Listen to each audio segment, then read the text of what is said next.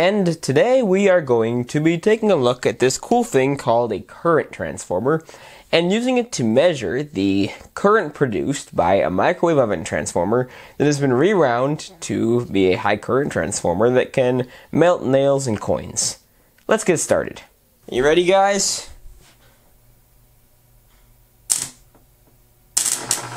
Oh crap, that was over 600 amps. Did you see that? Tanner, tech, Tanner, tech, Tanner, Tanner, tech, Tanner, tech, Tanner. Hello, this is Tanner Tech. Now basically what a current transformer does is you connect it in series with whatever is drawing current. And what it will do is it'll convert the high current down into a low current flow that can be measured by a small meter. So this transformer could be used for something that draws a very large current, such as my Rewound microwave transformer, or such as the entire current draw of a house at any given moment, which I think is pretty cool. This current transformer I found at the electronics warehouse. Alright, so this is the label. As you can see, it's made by General Electric. It has some weird model names. Its maximum ratio is 600 amps, and it has an output of 5 amps.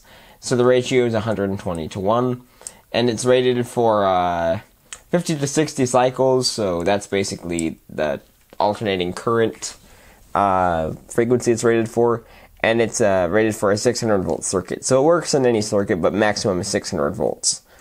So there it is. That's pretty cool. Now the reason there's a piece of copper right here across the wire and a dead short is because this transformer will not be very good if these two wires are open, because there's going to be a current flowing across here. Now if you took this wire off and there was no current flowing between these two terminals, the voltage on these two terminals would very quickly climb to a very high voltage, and that may break down the windings inside and have arcs cross, and that would not be a good thing. So in most transformers, there's a core that looks like two E's put together, and it has this little thing going around the outside. And in the center of the transformer, you have a few coils of wire here and a few coils of wire here. And you have the input voltage and the output voltage. Now in this current transformer, we're going to have just one turn as the primary turn, and that one turn is just going to go in this little tiny loop around the transformer. And we're looking at the transformer from the side right now, where the E goes through this middle part, and these are the two sides. And then we are going to have a number of turns right here around the center too. So that way we have this large turn creating magnetic flux inside the core of the transformer, and that magnetic flux is inducing a magnetic field into this smaller coil. Now we can use the ampere turns equation to establish the amount of turns in the secondary and primary coils and prove that this current transformer works. So the ampere turns equation is, you have the magnetomotive force in ampere turns, and that just is force, and that equals the current times the number of turns. So force equals current times turns. And so we can set these equal to each other, where IT equals IT, I2T, I2T2. And let's say we have the first coil right here. We have the current flowing through as 120 amps, or let's say 600 amps, because that's the maximum rated current. We have 600 amps times number of turns is 1 equals 5 amps times X amount of turns. So 5 times 120 is 600.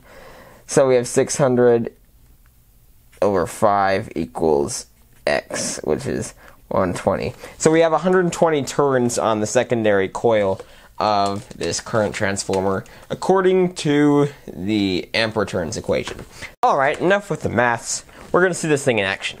So I got this really cool AC ammeter, and look at this, lucky for us, it goes from 0 to 5 amps. So from 0 to the maximum rated current rating of this transformer. So we're going to hook up this transformer to this ammeter so we can get a proper reading off of it. Luckily this little ammeter came with a nice little box full of screws and washers we can crack open. Hopefully these won't go everywhere. Oh, cool. This thing looks awesome. So I've got the ammeter mounted right now on the front of the current transformer. Let me show you how I mounted that by disconnecting my camera from the tripod. So as you can see, we have the copper wires back here.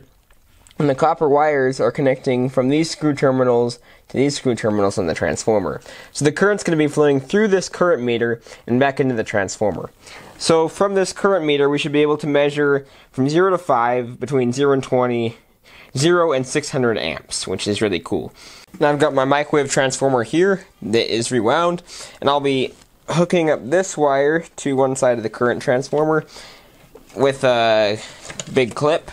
Alright, we'll finally settle the age-old argument about how much current it takes to melt a nickel, and hopefully I won't blow my breaker. Here we go. You ready, guys?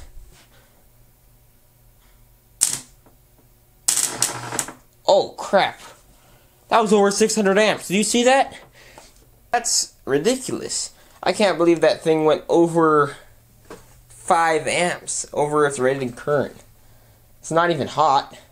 That's still very crazy.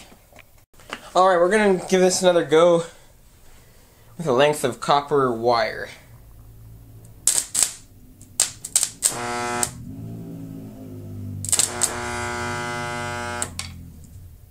Oh. Dang it. Still on fire. Still red hot. Alright, so let's see if this will work with my Variac. So I have the voltage turned down to about 25 volts. So hopefully we shouldn't get as much current flowing through. Hopefully I won't burn out my Variac. Oh, there we go. Now we're talking. That's cool. That's approximately, that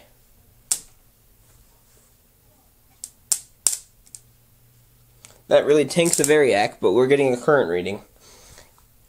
If each of these is 120 amps, and that goes up to approximately 240 amps.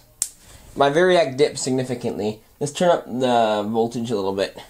Hopefully it won't burn out the Variac again. That's cranking at a high current right there. That's going to approximately, let's see, 240, that's going at approximately maybe 300 amps, half the rated current. And my Variac right now is only at about 49 amps. Let's crank it at 49 volts. Let's crank it up to 50 volts. This may burn out the Variac very well. Let's try it now. That's 3.5. So that's 120. That's 120, 240, 360. That's maybe 410 amps. So that's pretty cool. At 50 volts, that's 410 amps through the Variac.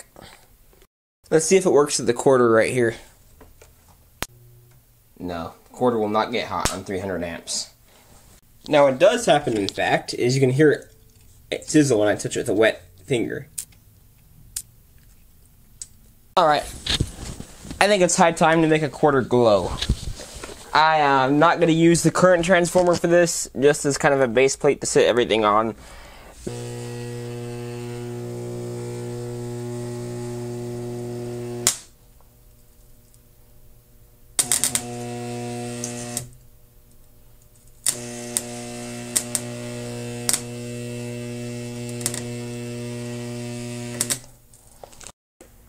Okay, that's not good at all. We had some mishaps here. Okay, turning off the transformer. Well, I'm going to turn off the camera right now. Oh, I dropped my microphone on the floor. Well, I guess the current transformer setup is pretty cool. I was able to show that the current that comes from a microwave transformer is extremely a large amount. My room really reeks now smoke. Anyway, I was able to show you that at half power, or 50 volts, from my Variac, we were able to pull like 400 volts through this current transformer, which is a lot, 400 amps. So that means that when this microwave transformer is just pumping current through something, it'll pump like 1,000 amps through it, which is crazy. I can't believe I went over the level on this 600 amp current transformer. Now, what would be really cool with this current transformer is if I could tap it into the mains current coming from the house. Because with 600 amps flowing through the breaker box into power our house, well, actually there's a 200 amp limit on there, but it would be interesting to see how much current my house in total draws. So I may do that in a later video, but that may not be the best because I'd be tapping into high voltage lines and pulling out breakers, and that may not be the best thing. Anyway, thanks for watching, and stay tuned for next time.